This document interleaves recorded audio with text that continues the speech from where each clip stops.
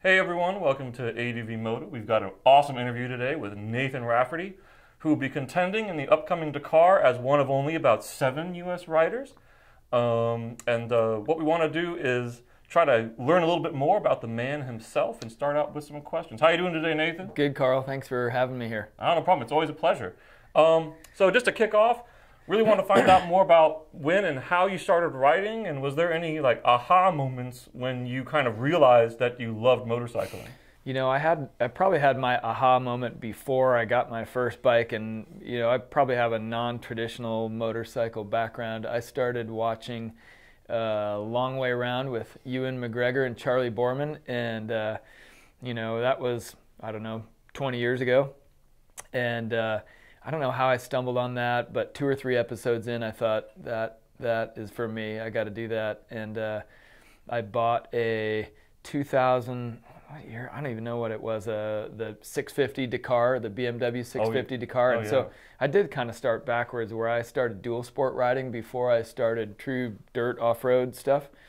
Did that for a couple years, and just realized it was so much fun, but had other places I wanted to explore, and that big heavy bike wasn't going to get me there. And got a 450 KTM, and one thing led to another, a couple desert races, and then you know, some kind of homegrown rally stuff, and progressed from there. And here I am, about to go to Dakar in about a month and a half or so. Well, that's amazing. Was there any individual or kind of community that really helped you through this, or? Yeah, you know, a couple of folks. I went and did a dual sport ride for my 40th birthday in Morocco, and a couple guys there, Tim Skilton and Edo Masi. Edo, who used to run the Merzouga Rally and then works with the Dakar organization now. We talked to them while we were doing this dual sport ride and got us kind of interested in rally, and ended up going over there and doing my first real big rally in Merzouga.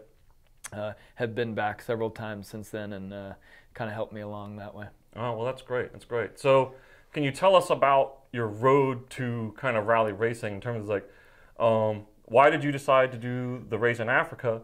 And were you in any other competitions before that or around that? Yeah, so I did Africa Eco Race last year, and I guess that's one of 2 of these kind of grand tour rally races that are 2 weeks long and 3,000 or 4,000 miles long. The Africa race last year was 12 stages and 4,000 miles. You know, I, like so many people, I grew up watching the Dakar Rally on TV, and you know, would watch that and just think that is the coolest thing ever, but it never quite entered my brain that I could go and do something like that. Yourself, yeah. You start out with these smaller rallies, a lot of them are overseas, but there's the Baja Rally that's close by, Sonora Rally also in Mexico. We have some homegrown stuff near where I live in Utah that's mostly just a bunch of guys getting together, but we're running rally road books and less competitive, but just a bunch of guys getting together, having fun, and it really gives you a flavor for the big stuff. And then the Africa race was just more accessible to me, cost less, less competitive, less hoopla with all the media and all that stuff. And for me, it was really important to do what I felt was the authentic, you know, to me, the Paris to Dakar Rally is in Africa. Right. And so this was the original route, and there's something about Africa that is super authentic and really hard. Because you're in Africa, and when you feel like you're really out in the middle of nowhere, in Mauritania you're really out in the middle of nowhere. So it was an awesome experience, and had a good result, and finished happy and healthy, and met a bunch of cool people, and so it was awesome. And then I did that and thought to myself, well, I really don't need to do Dakar now. I've knocked off one of these big ones. But you know how it goes, and a couple weeks later, you're like, you're hooked. Oh, maybe one more. You're hooked. And here I am. So. Wow. Yeah. You know, one of the things that we see a lot of in some of the rally videos is the sense of camaraderie. Yeah. Amongst the competitors, really seems to be unique. Yep. To any other type of racing. I mean, did you get that sense in terms of just the closeness of the bonds? Yeah, 100%. You know, you really do bond with people on these things. You're going to war for 12 days, and it's, you know, you and the motorcycle against the desert, and everybody that comes along, you know, we all help each other get to the finish line. what are some of the key steps to prepare yourself to enter the Dakar? And there are a lot of people out there, we've heard this from a lot of people, which is how much does it cost? I mean, roughly, Yeah. you know, I mean, if someone wants to get themselves kitted out, bike, and you know, not talking about stuff that you may do for your own training and all those other personal expenses, but just in terms of the entry and getting into Dakar, shipping bikes or something like that, what's someone looking at as a rough cost? Yeah. You know, it is not cheap. It's about the Dakar Rally, in my experience, is about twice as much as the Africa race. And I'm going with a great team from Holland called Bass Trucks, this Velden Motorsports out of Holland. But all in, it's about $75,000, and that includes bike rental, all your service, the fees to the Dakar Rally Race Organization, I mean, tires and extra parts, and so, I mean, that's kind of an all-in number. And then there's all the stuff, training on your own and all that business. But it's certainly not cheap, but you know, the way I'm looking at it is I'm going to do this maybe once, hopefully once, and have a good result. And you want to do whatever you can to reduce that that margin of error, or that area where something could go wrong. And if you pick a great team like this that prepares the bikes, make sure, you know, just reduces the stress on the rider. Yeah. You have enough stress over 10 days and 3,000 miles. You want to be able to know your bike is in great working condition, have a team that has been through this a ton of times, doesn't have any questions like, what do I need to do to sign up for the event, and what insurance you get, and all this stuff. These guys have been through this a million times and have made it really easy for me, because there's a lot to stress about. Oh yeah, I'm sure. So how does that work then? If you're getting a bike, and this is something I've always been wondering about, if you're going to go there and ride a bike that you haven't ridden, how do you prep for that? I mean that's the hard part of being an amateur like I am. I mean, if you're one of these pro guys, you fly over to Morocco and have training sessions, or Husky or KTM will send you a brand new 2019 Rally replica bike that you get to train on. I don't have that luxury, so the first time I'm going to see this bike will be a couple days before I take it into Peru.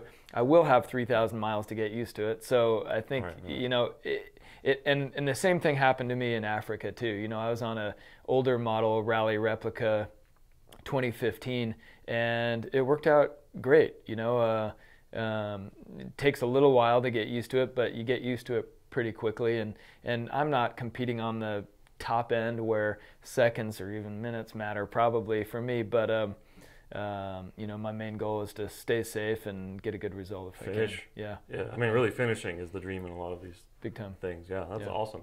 So, you know, rally racing is still not extremely popular in the U.S. You know, but you have found some support from some folks here. I mean, absolutely. Who's kind of stepped up to the plate there? So obviously, guys at home, Edge Power Sports has been awesome. They're our local KTM dealer, and I know the guy that manages that operation. He's been awesome. And then I've found some other sponsors along the way. A lot of gear stuff. Obviously, Fox. CD has provided boots. Motorex, oil. Pro Bar is a local Utah company that does some nutrition stuff. Buff has been great. They make the neck tubes and helping me with a fundraiser that I'm doing for a charity that I'm a big fan of. So I've been really fortunate to have a bunch of great sponsors and just help me along the way. That's awesome. Yeah. And kind of trying to wrap it up, do you have any advice or words of encouragement for folks that are interested in rally racing? You know, I just say, you know, stop watching it on TV and sign up and go do it. You know, I mean, it's as simple as being able to go and order or put on your bike a Rally Road Book holder, and you can make your own routes. You can go to one of these homegrown events that we have in Utah or Wyoming, and then go to a school. You know, I know Baja Rally and through some of your resources can point you towards a weekend where you can get a taste for this navigation and riding, and the camaraderie is awesome. And I've gone with my son a couple times to some of these events, and it's just a fun bonding experience. So I would just say figure it out and make it happen. Well, right on.